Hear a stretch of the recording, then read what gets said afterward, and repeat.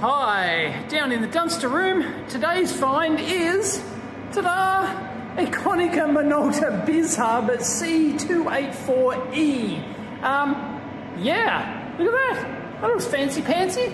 Might wheel that back to the dungeon and see if she works. Unbelievable. I assume it's on wheels. Hi, just an update video in this Konika Minolta bizhub that I scored from the dumpster. It's a C284e colour jobby for those playing along at home. Does it work or not? Got it back here into the dungeon and it does absolutely nothing at all. So yeah, I took some panels off. I did actually find a service manual for this thing. Believe it or not, it's 1,500 pages long. I am not kidding, or 1480 or something.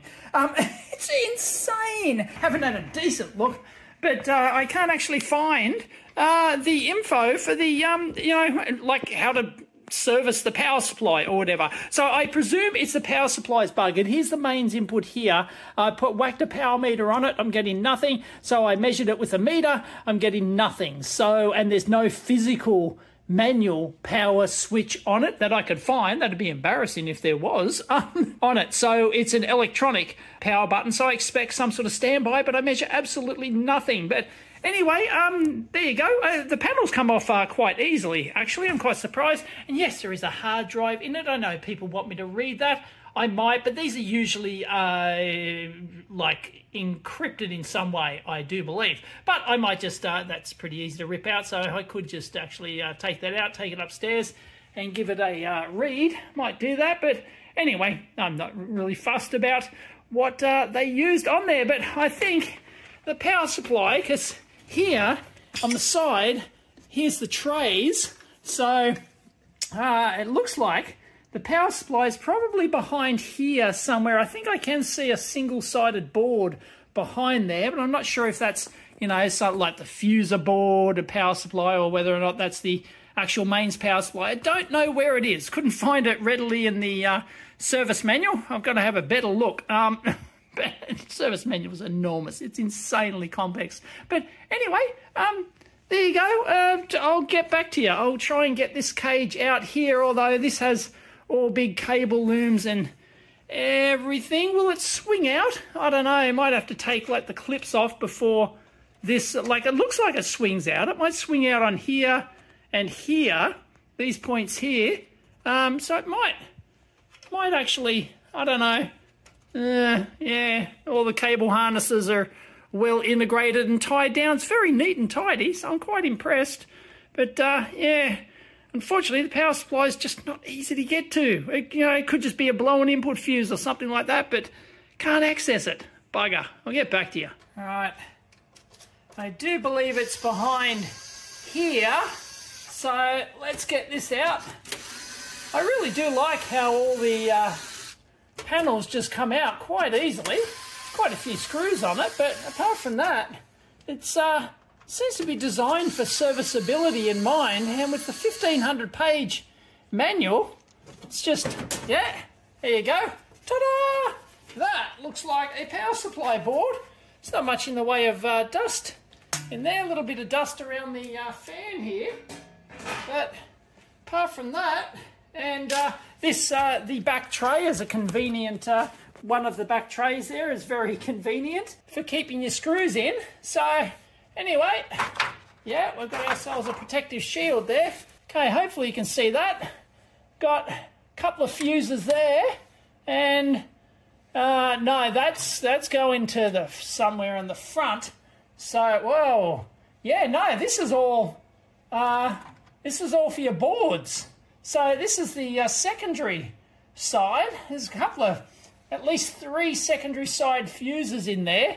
But we don't care about the secondary side. It's the primary side we're interested in. I can't see any magic smoke, so I'm going to check the input fuses. So this cable, even though it's running over here into the front, it's coming from the back. There is no front power switch, so I don't know what's going on. Or is there a bloody secret power switch I haven't found yet? That'd be embarrassing.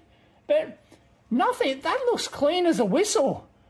No No Ernie Bernie marks. Looks like no magic smoke has escaped. Looks like that's screwed in. But I can see behind there. No, all looks in good nick. I'll get back to you again. Well, you guessed it. Yeah, dumbass Dave, that's embarrassing. People are probably screaming at me, oh, Dave, the power switch. It's inside the toner tray. Look, they've even marked it orange. Unbelievable. Oh, God. Anyway, we got a free teardown. Brilliant. And by the way, I did take out the hard drive. There's nothing, yeah, you can't read it. So whether it's encrypted or whether it's in, you know, their native file system or something, I don't know. Couldn't be bothered, but here we go. Tell you what, there's one nice touch I like. This side plate, you'll know, right? Because when you're servicing this thing, right, it's hard to sort of, you know, you've got to have like 3 hands, of course, to try. If you're putting it back on, you want something to hold it in place, and they've done that. They've got these 2 clips here, so you clip it over there, and it just neatly holds it in place while you can access the screws. Someone was thinking. That's a really nice touch. All right, let's turn this dumpster turd on and see if it works. Yeah, I totally didn't see that before because this thing's big and it's cramped in here in the dungeon. Now I got too much stuff, and yeah, I was looking down on it like this, and like I just didn't see it. So, switch on. Ping, ping, ping. Oh, LCD's gone, is it? LCD's gone. Aha. No. Is that... that's a weird looking gone. That's all I can say. No, there you go. No, it works. There is an open compartment. Yeah, okay. Okay. It works. Well, it powers up to the menu. That was a weird looking power up. It looked like a cracked LCD or something like that. All right. Warming up, ready to scan. How do you use this thing? Geez, this interface is really nice. By the way, it's got a pen. It's one of these newfangled touchscreens. So, yeah, all right. Well, how do I get into, like, test print or something? Application, finishing, original type. Oh, geez, check setting. I don't know. I got no idea. Okay, touchscreen works. Everything's hunky-dory. It's got that powered-up toner smell. Wish this was smell-o-vision. Oh, look, and the toner's good. Or is the black out, or is the black showing full? I'm not sure. But the others are good. Okay. Instead of a test print, I might just put something in and see if I can scan it and copy. I'll get back to you. Actually, I didn't even check if this thing had an Ethernet or not, or wireless or whatever. I've got no idea if it's even a printery thing. I'm assuming you can. It's pretty fancy-pantsy, but auto color here. I've got something in the on the plate. I'll show you if it works. Okay. Start, I guess. Start is copy. Let's go. Scanning original. Okay. I've got some paper in it. Will it work? Will it work? Yeah, it just scanned. Jeez, that was quick. And come on, you can do it. Come on.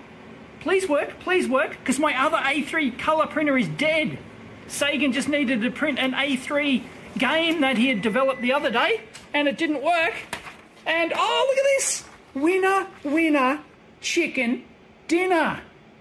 I now have an A3 colour photocopier with full toner cartridges tossed in the dumpster. Look at that.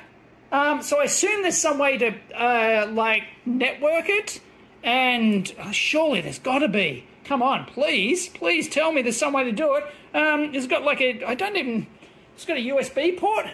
So, yes, there's a USB port on the side here. Can't show you that right now, but yep. So maybe I can print from a USB. That'll do. I'm going to call that winner, winner, chicken dinner. That is perfect. Yes, all those little black splodges are actually the original 40-year-old catalogue. So, yeah, well, 44-year-old catalogue. That is a perfect copy. That is perfect. I can get it out and show you. Look at this. So, let's have a look. There you go.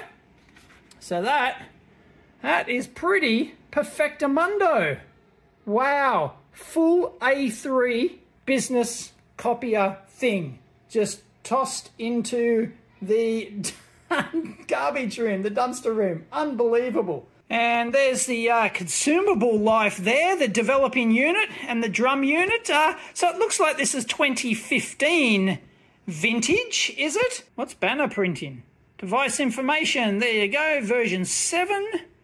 And it's got IP, it must have networking. I guess I haven't found the network connection yet. Yeah, it's got copy, scan, fax, no like printer thing, but I think it can maybe do it from the USB because it's got like an enlarged display and it's got a media access display or something. Counter, there you go. It's done 22,000 black, so 300,000. What?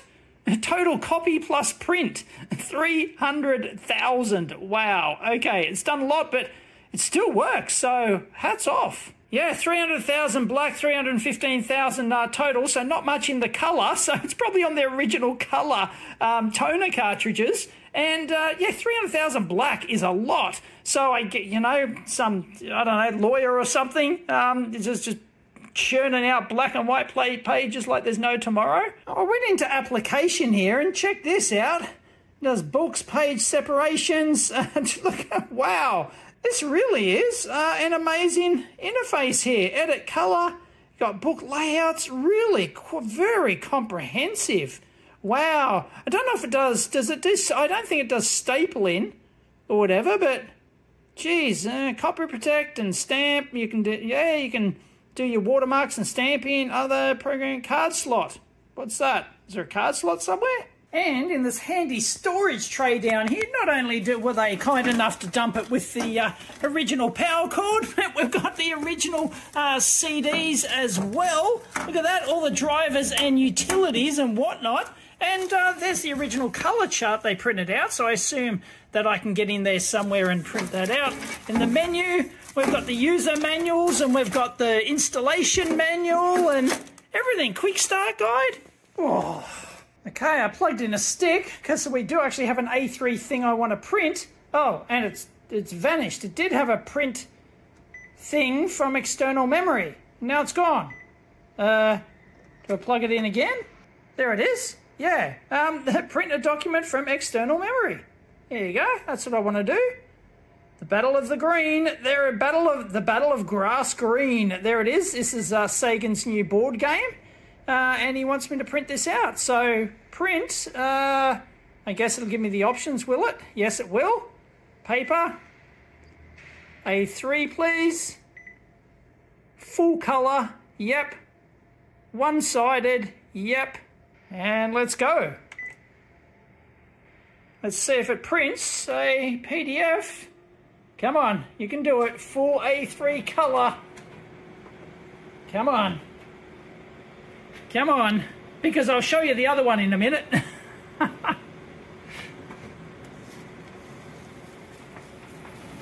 Ta-da! Well, it had printed! It printed! Woohoo! Look at this!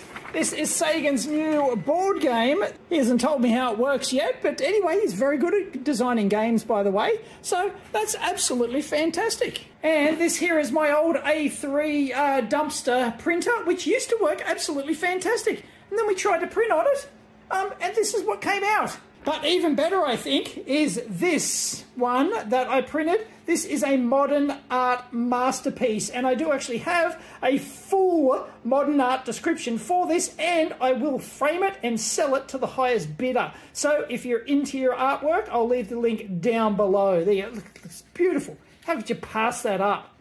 Frame it and everything. I'll even sign the back of it. Wow. Fantastic. There you go. That is an absolute keeper. Give the glass a bit of a clean. The scanner mechanism works. The printer absolutely works. I'm going to assume that's absolutely full on the black there. It looks like it must have like a white background there, just like the others. So it looks full, almost full toner. Oh, anyway, you've got to give that dumpster find a thumbs up. Catch you next time.